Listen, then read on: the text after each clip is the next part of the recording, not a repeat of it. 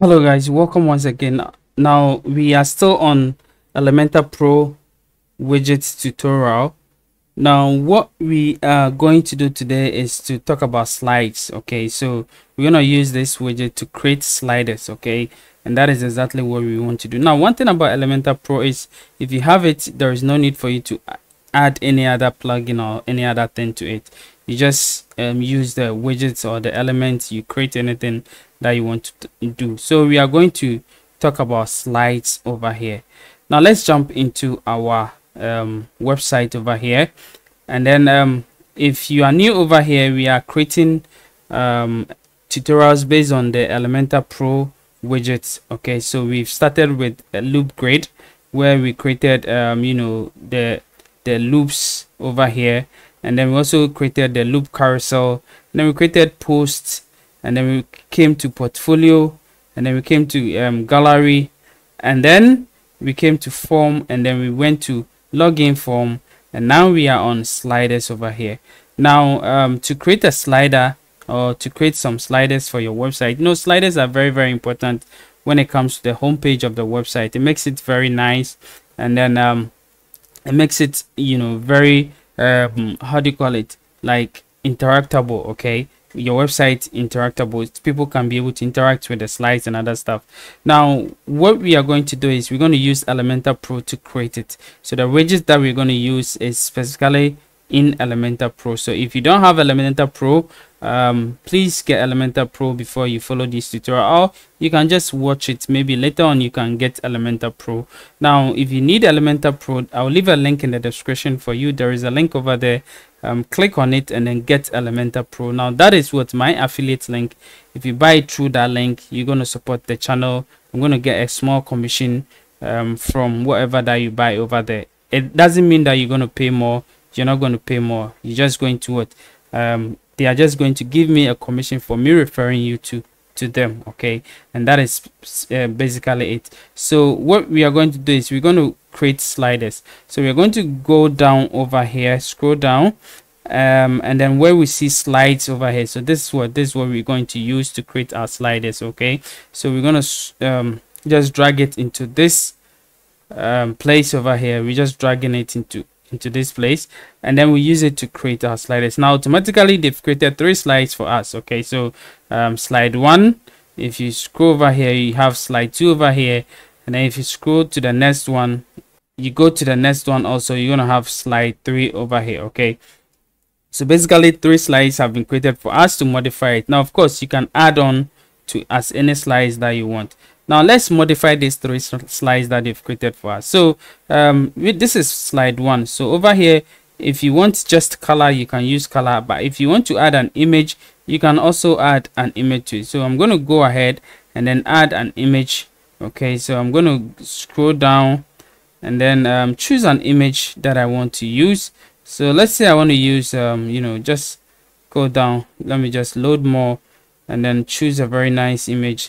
So let's say I want to use this particular image over here, so I can go ahead and then use this image. Okay, so as you can see, let me just go here. So this is how the image looks like. Okay, so it covers the color over here, so we're not going to see the color. Okay, and that is it. Now of course the content over here, you can change it. So you see that we have background, content, and style. Okay, so that is exactly what we're going to do. So we click on content over here, and then we change the style. So let's say we say maybe best podcast in the world. Okay, so best podcast in the world, and then anything that you want to write over here, you write it. And then this is the button link, button text. Okay, so I'm just going to say lesson now. All right, so this is my first slide over here, and then I will link it to any link that I want to link it to. Okay, so that is it. So that is what our first slide. So you can use this slides to link it to post or pages that you've already created. Okay, so that is what one particular. Now of course you can also go to style over here. Now the style, if you want to style this particular this particular slide differently, then the style that you're going to activate over here, that is a custom style, will only affect this particular slider that you are working on. Okay, so if I activate this one, you see that everything that I do over here will only affect you know, the slide that I'm working on. Okay, and that is it. But I'm just going to ignore it and then head on to slide 2. So with a slide 2 also, I can decide to add a different image. Okay, I'll go ahead and add a different image. I'm gonna go straight down, go to load more, and then I will add a different image to it. So let me just, you know, select this guy over here. I'm gonna select this guy over here, and then I use this one. So as you can see with this one, because you know, the image is not really dark, the text cannot really show over here. So maybe what I'll do is let me go over here, and then if I want a background overlay, as you can see over here, I can be able to activate this background overlay, and then just, you know, go ahead and then increase the opacity a little bit. Okay, so let me just increase the opacity a little bit. So let me go back over here, and as you can see, the text is now popping over here. Okay, so that is how you can be able to you know, make the text come out by activating the background overlay. Now let's go to content over here also, and then we can just, you know, write anything over here. So let's say SEO, you know, just SEO. Okay, I just want to write something so that you get the idea of what we're doing. So this is the heading, okay, or the title, and then this is the description for it. Okay, so you know, SEO website. Okay, so let's say SEO website or something like that. Okay, so just something that you can get the idea about. So basically that is it. So with the button text also, we can say maybe learn more. Okay, we can just go ahead and then just write learn more over here.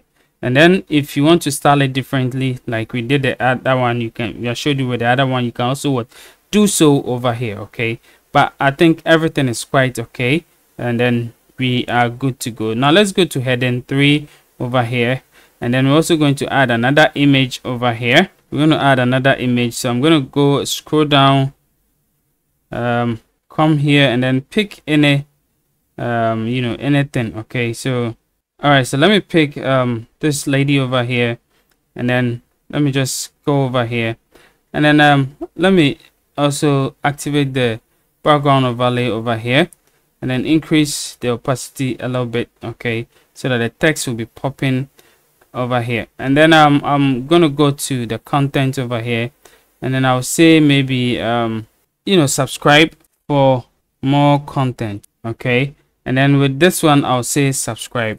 All right, so now we are, then I'll put maybe a link over here or something like that that would take them to a form that they can be able to subscribe. Okay, so basically I think we are all good to go. So I think everything is fine. So with the style and other stuff, we are good to go.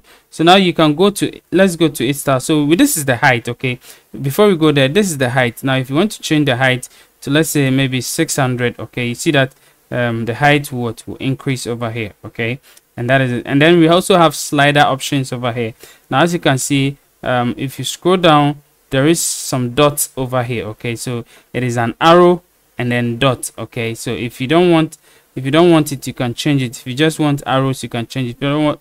If you just want dots, you can change. If you don't want anything, you can also change it. Okay, and that is it. And then autoplay, pause on hover, you know, pause on interaction, speed, you know, the speed and other stuff. You can also change it, infinite loop, and then the transition, you can either make it fade or slide, you know, and then also the speed, transition speed, and then the content animation. So with the content animation, you can change it to anyhow you want it. Either you want it to be zoom, or you want it to be left, right, down, or top, whatever it is. Okay, so you can change it anyhow. Now let's go to style over here and then see how we can be able to style this particular you know, slider over here. So you can give it a padding if you want. The content width is 66%, which I think is okay. Now you see that all of them are in the middle over here. Everything is what center. Okay, so the text is aligned center, the vertical position is center, the horizontal position is what the center, which is quite okay. Okay, but of course you can make it anyhow you want it. And then also if you want a text shadow, you can also choose it.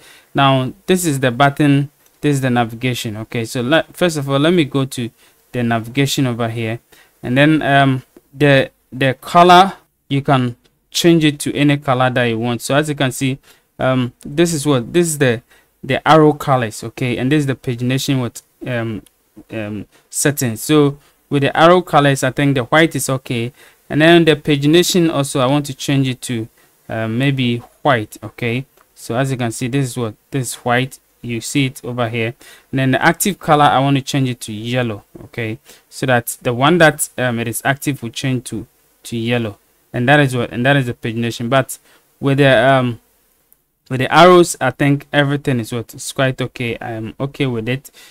The only thing is you can decide to increase the size the way you want it. It depends on you. Okay, how you want to increase the size and other stuff depends on you.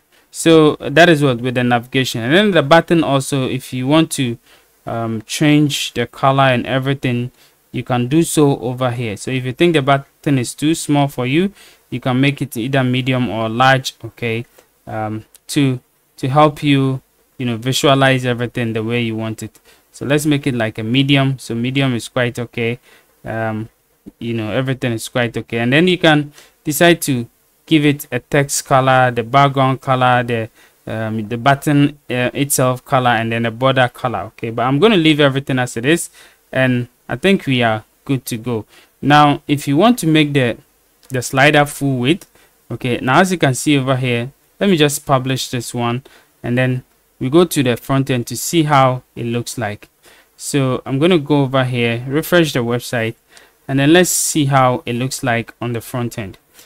So this is how it's going to look like on the front end. So guys, as you can see, this is how it looks like on the front end. Okay, so it looks like this side and this side is showing over here, but I want it to be like a full width. Okay, and to be able to do that, we're gonna go over here, and then I'm gonna just click on this edit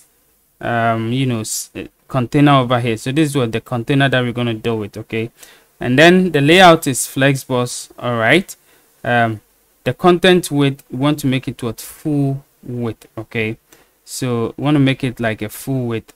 So let's publish it and see how the full width really looks like. All right, so let me go over here and refresh it, and let me see how the full width looks like. So guys, as you can see, this is the full width of the content width. So if your slider looks like this, it's very nice. You can go ahead and then just change everything that you want. Okay, so this is very nice. This is really nice over here. All right, so what I'm going to do is I want to bring the slider to the top of our page over here. Okay, so that it's going to be make the page nice. So I'm going to go to click on the structure over here, and then I'll bring the slides, okay, with its heading all on top. Okay, so first of all, let me just move the heading first to the top. So I'm gonna go top. All right, okay, so and then I'll come again and then take the slide also to the top. Now of course, if you want to rename your containers, you can be able to do so. All depends on how you rename it. So this is a slider heading, and this what I can also do is I can decide to just bring this one inside this one if I want to. Okay, it all depends on what I want to do, but I think this one is quite okay for me. Now if you are building a website, make sure that you restructure your website very well. So this is a slider. And what I'm going to do is I'm going to just delete this one so that the slider will take all the top part of it. I'm going to publish it, and I'm going to go back over here and refresh the website. All right guys, so as you can see, this is our slider showing on top over here, and it looks pretty nice. Okay, So that is how you can be able to create a slider using the slider widget in Elementor Pro. Thank you for watching. Please don't forget to like and subscribe to this channel. Subscribe to the channel. Let's grow together. Thank you for watching. See you in the next video. Bye bye.